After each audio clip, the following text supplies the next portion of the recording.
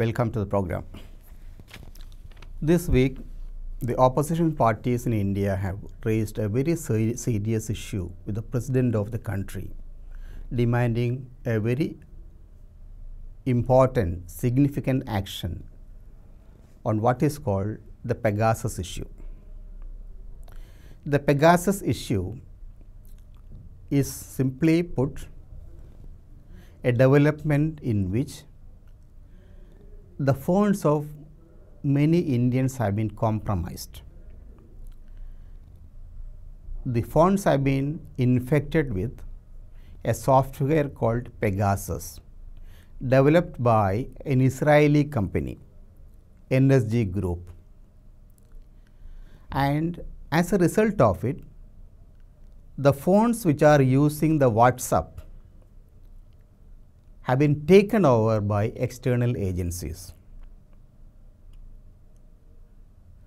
This is a very serious issue because in India,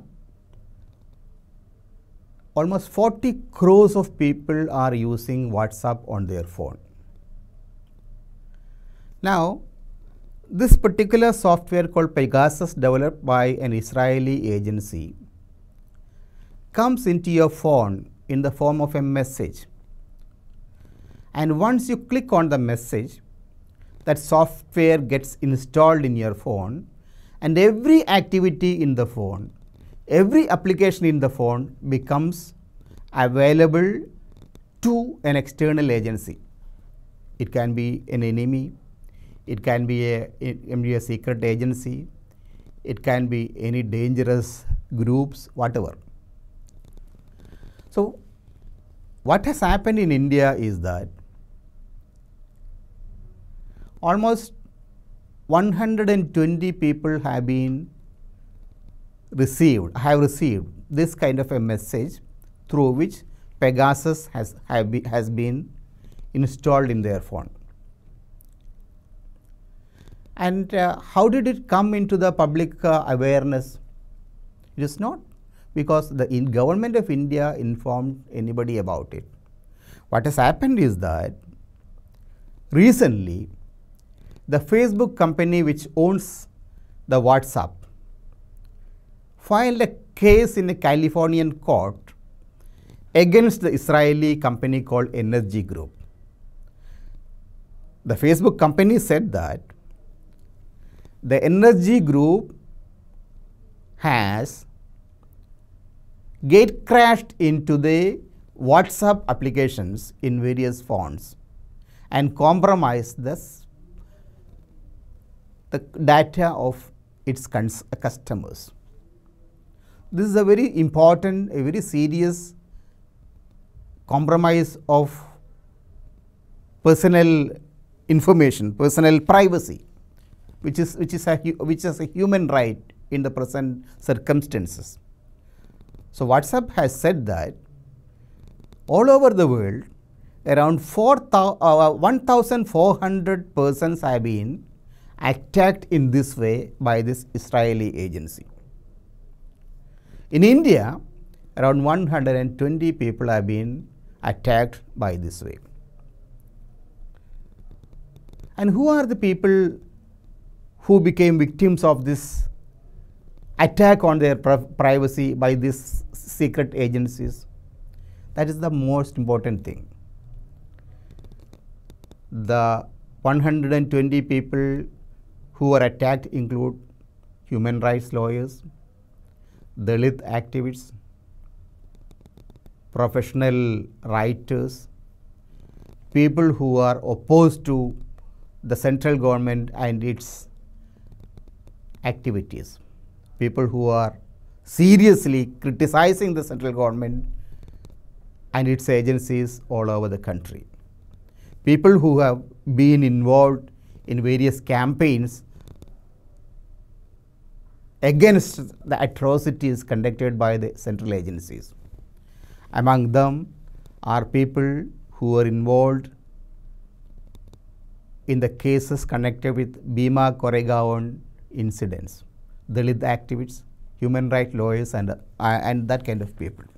According to the information available to us, Among those who are attacked by this particular software are lawyer Nihal Singh Rathod, academic Anand Teltunde, very famous Dalit historian and writer, Dalit activist Vivek Sundara, human rights lawyer Jagdish Meshram, human rights activist Rona Wilson, and many others. You should remember that people like Rona Wilson, people like Anand Teltunde have been already being attacked by the central government and they are facing cases. Some of them are already in jail. Now, it was their phones that was taken over by external agencies, and it is after that many of these people have been proceeded against by the central agencies. Now, this raises a question. Who are the people who actually installed this nefarious instrument in their phones? One thing is very clear. It is not for money that this work has been done, because these people are not in a position to pay huge amounts of money. Secondly, according to the company that produced this software, that is NSG Group, they say that we are producing this, we are cooperating with central government agencies, federal agencies in various countries in order to tackle the activities of terrorist and extremist organizations. So, they say that we are selling our software to government agencies in their effort to fight terrorist and extremist activism. So, it is very clear that this software was purchased and used not by private agencies, but clearly by central government agencies. And thirdly, it is not easy to buy this thing. First, private individuals will not be able to buy it. Secondly, it costs very huge amount of money. According to information available right now, the Mexican government had imported this thing and they had paid $80 million for the particular software. So, it is a huge amount of money which only the government agencies can pay for this kind of an activity. Now, in India, it is very clear that the government has been targeting specific human rights activists, political activists, people who are opposed to their ideology in recent years. And there are number of cases, false cases, foisted upon such activists. Among them are people like Anand Teltunde, Rona Wilson, and many others. And it is their phones that have been taken over and messages are generated compromising them. This is the situation right now. But what is the response of the government of India? The Home Ministry says that we are concerned about it. The Information Technology Minister also says that we are concerned about it. We are taking very serious action about it. But what action are they taking about it? The fact is that the government of India has been informed about this kind of activities at least 4 months back, or almost 6 months back, because according to Facebook, they had informed, WhatsApp had informed a central government agency called CERT-IN, that is Computer Emergency Response Team in India, that such activities are going on. They did not take any action about it. It is only after, in recent weeks, the Facebook company filed a case against this Israeli company that the government says that we are looking into the matter. Why did they keep mum about it in the last under the last 3-4 months, when they were aware of what is going on in the country, when they were aware that number of Indian phones have been compromised, number of Indian citizens have been compromised. So it's very clear that the government of India has serious questions before it. They will have to provide answer from the concerned citizens why their privacy has been compromised in this way, why their freedom is being compromised in this way. This is a very serious issue because in the present circumstances, digital privacy is extremely important. Once you lose your digital privacy, you are in trouble. Anything can happen to you. That is why the opposition parties have raised very serious questions about it.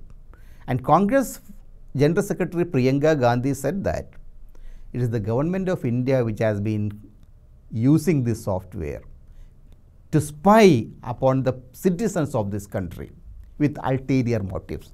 If that is the truth, then it is a very, very serious thing. A government of India agency using a Israeli software to spy upon the citizens of this country. That is something very, very, very a dangerous situation. We cannot outsource our security to a country like Israel. Israel has its own negative, ulterior motives. It's a country which cannot be trusted. Now, is the Indian government in such a compromising position with the Israeli agencies? And what are the real motives behind it? These are the questions being asked in the PEGASUS affair. And since the government of India is not really forthcoming with answers, the Indian opposition parties have asked the President of India to demand an explanation about it, to demand an inquiry into this matter, because this is a matter of very serious concern for every citizen of this country, and it's a question of our privacy, it's a question of our freedom. Thank you.